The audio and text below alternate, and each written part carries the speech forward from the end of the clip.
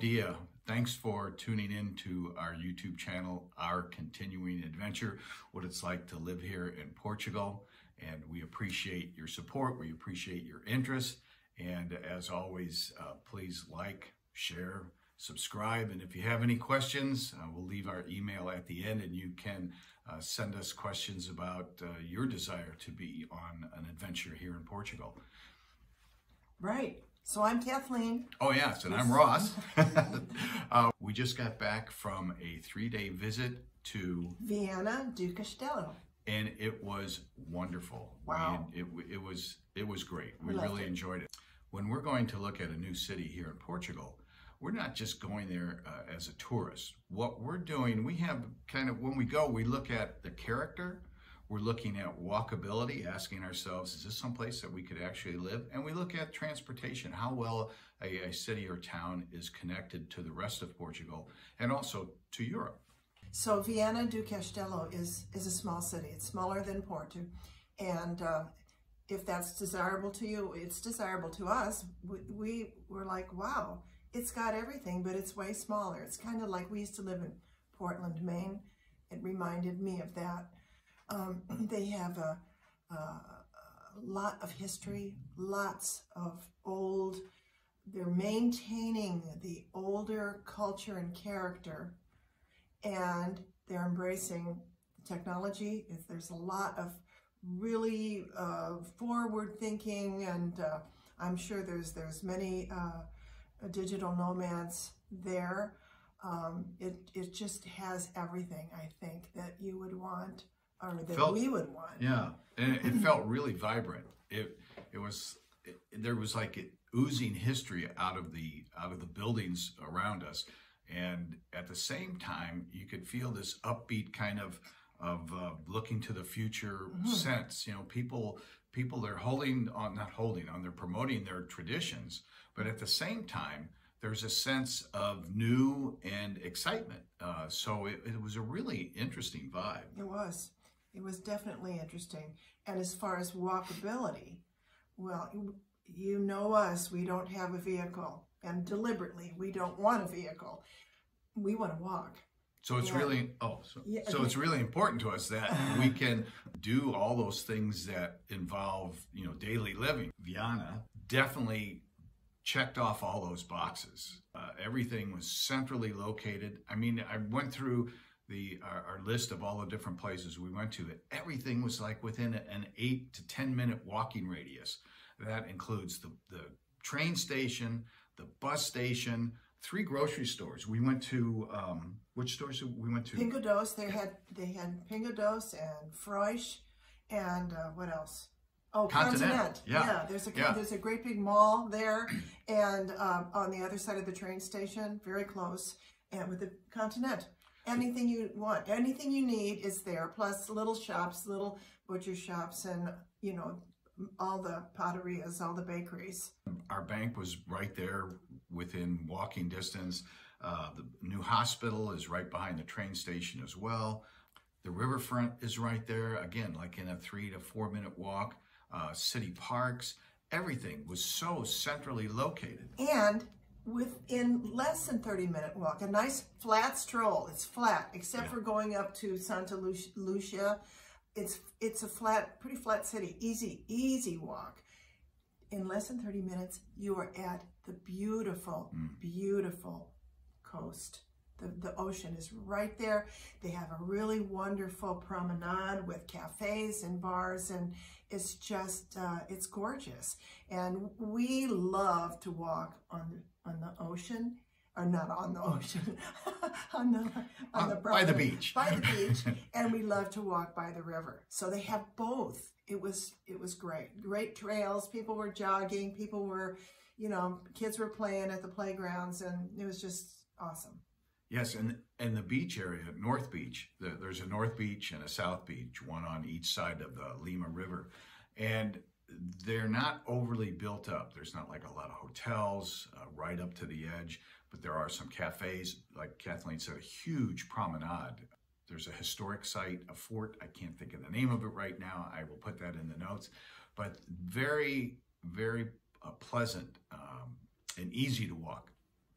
the area is flat, except it is surrounded by hills. And Santa Lucia, it is connected with a funicular, an elevator. However, that happened to be out of service while we were there, and we didn't go up there. So we're going to go back, and there's Stone Age ruins up there to explore, and the church as well. So we're looking forward to that as a trip back.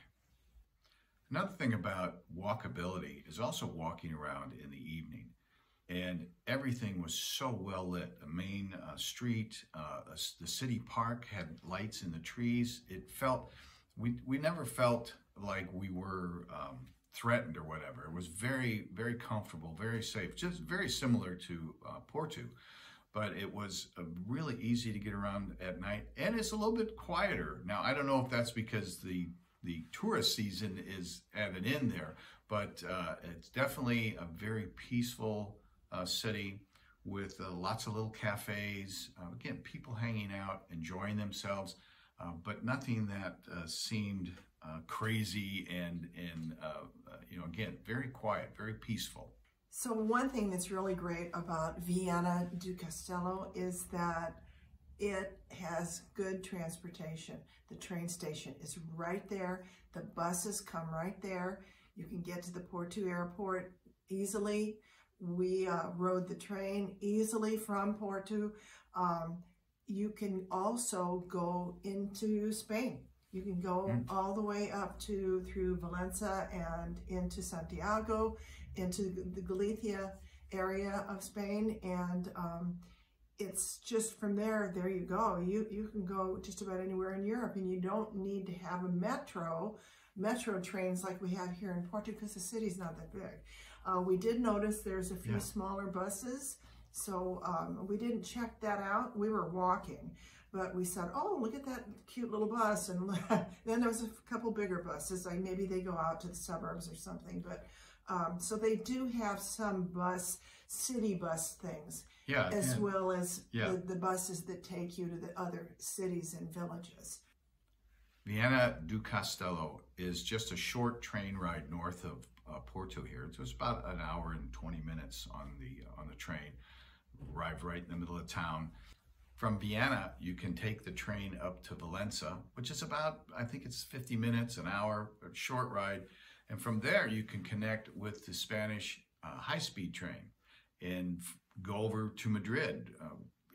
I think the high-speed train, you can get there like 6 hours or something. I'd have to look that up again. But again, you're connected to Europe very easily. And like Kathleen said, the bus from the center of the city, you get you to the Porto airport in like an hour. So it felt very well connected. Food and wine. If you've watched any of our videos, you know that we are into it. we're always thinking, it's lunchtime, or where can we go eat? Where can we go eat? So Viana is filled with little cafes, patarias, and restaurants. And one of the things that we love to search out is prato dia. On a weekday. On a weekday. And we really like to look at it for the small places that the locals go to, like maybe a mom and pop place. And we found 2 of them really. Actually, we found more. You can only eat so much, right? And like the first one we found, it's been in existence for like 100 years. They were celebrating, I think, their 100th anniversary. Not the same owners, but we had a prato dia, plate of the day, for €4.50 each, and that included a glass of wine. So you can't go wrong with that. But there's also the thing that is really wonderful. So we did take time. It was my birthday, and our daughter's son-in-law sent me a cash gift to go out and eat. There's a 1-star Michelin restaurant. They just got their star in 2022. And I'll put that in the notes as well. It was excellent, and we enjoyed a wonderful evening meal there with some fresh fish grilled. I think we had sea bass, and they're known for their fish soup. It was excellent, and it really wasn't that pricey. So again, this little city, walkability, lots of charm, lots of character, and lots of really good positive energy, a really good vibe all the way around. Yep. Really cool. So would we consider living there after just that one visit?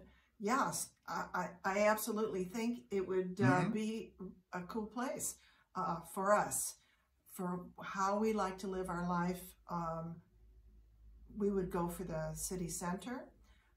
That would work for us really well, because we want to be able to be right in the middle of all the things that we need, plus in close proximity to the walks, the beach, and the riverfront. That riverfront was quite gorgeous too. And that really pretty park by the river that was lit up at night, and they were setting up their Christmas lights, but they weren't on yet. So I bet that's pretty spectacular there too. It checked all the boxes for us. Again, you know, the character was great, charming, like Kathleen said.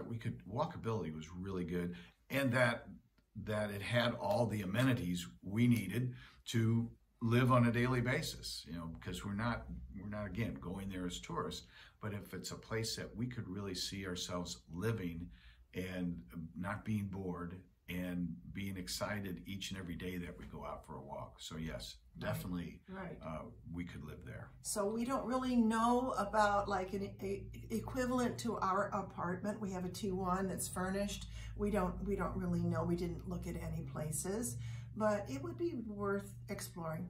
Yes, definitely. Thank you for tuning in to our YouTube channel, Our Continuing Adventure. Make sure you go down to the description below. We have some other links to tell you about Viana do Castelo and how to get in touch with us if you have any questions. So we've just finished telling you about our recent adventure. What adventure are you on today?